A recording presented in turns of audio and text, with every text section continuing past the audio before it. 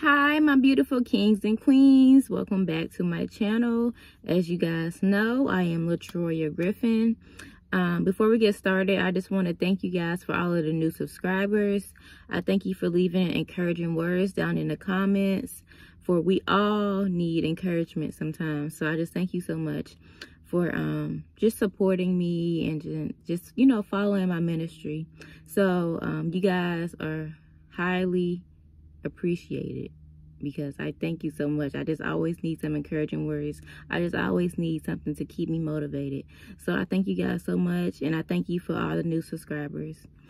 So today's video is kind of a touchy topic, but it's about our enemies. We all have enemies, as you know. It doesn't matter how much money is in your account. It doesn't matter if you're rich, poor, black, white, Hispanic, Latino, whatever race you are. We all have enemies. We all have haters. We all have people who just don't like us for no reason. So yes, today's topic is basically about our enemies and how our anointing brings jealousy.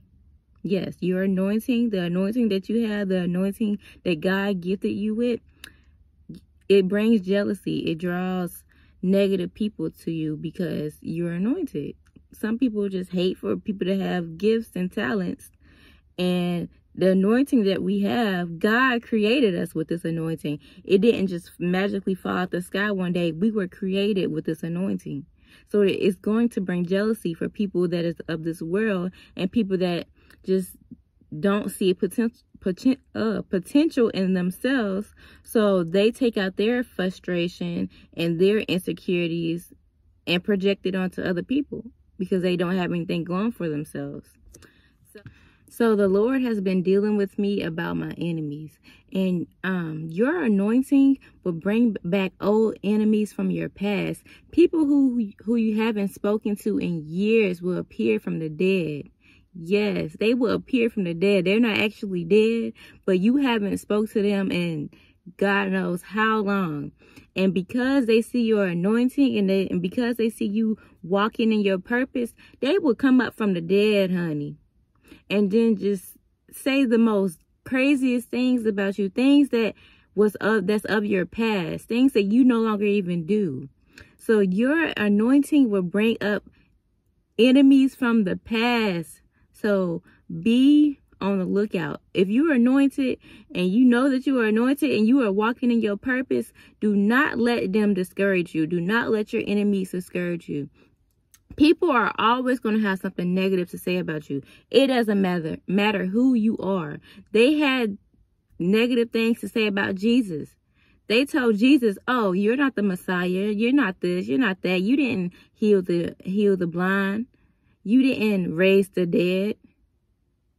Like, people are always going to have something to say.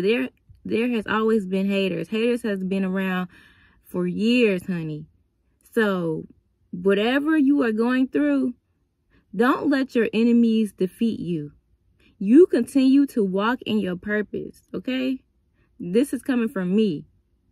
Continue to walk in your purpose, okay? Because your enemies are always going to be around. So yes, you all, your anointing is going to bring jealousy. The Lord is saying it's time for you to face your fears.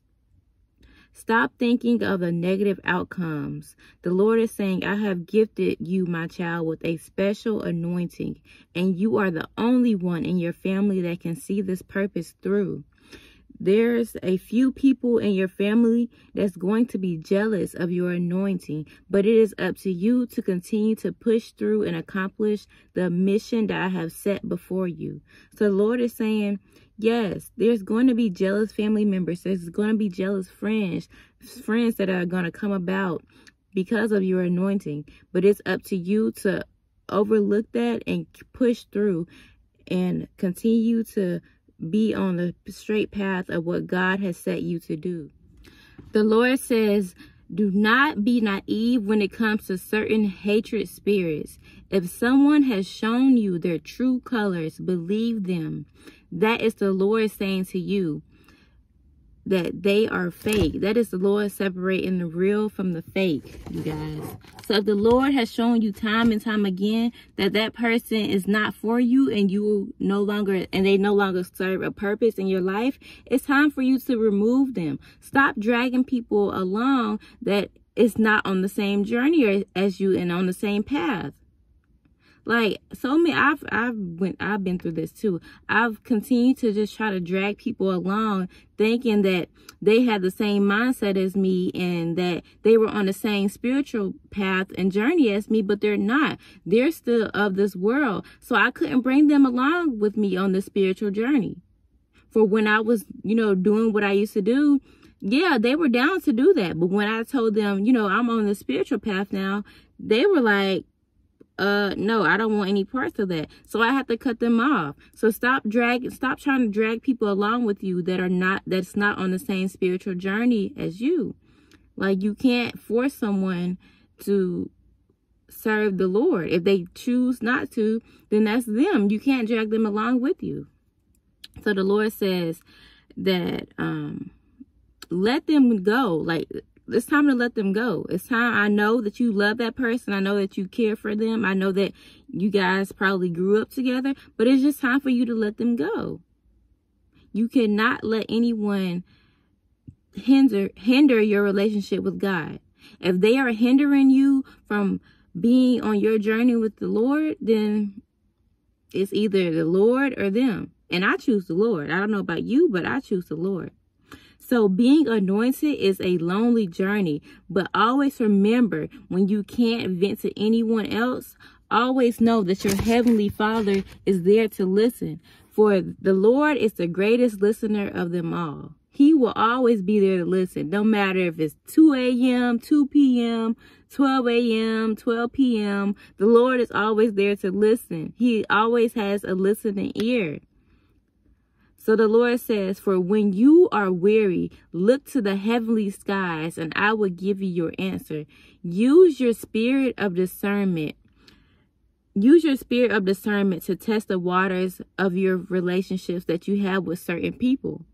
Do not let the smiling faces, listen guys, do not let the smiling faces of the enemies distract you from your purpose. Let me say that again. Do not let the smiling faces of the enemy distract you from your purpose. There are people wanting to see you fall. There are people wanting to see your downfall. If that person has shown you time and time again that they are not trustworthy, believe them. Believe them. For the greatest people of them all are lonely. Every time Jesus performed a miracle, Lord, my notes falling, sorry. Every time Jesus performed a miracle, he asked the disciples to give him some time alone.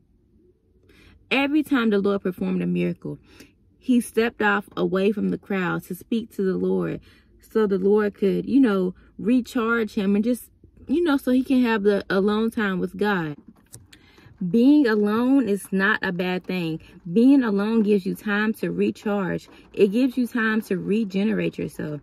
So if you're one of those people that just always have to, just hang out with the crowd and try to fit in, at some point you're going to have to just say, you know what?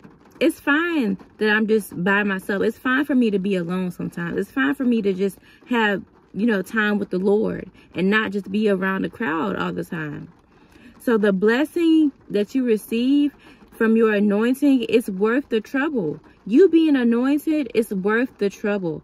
Always take your problems to the Lord. Always use your spirit of discernment when it comes to any and everything.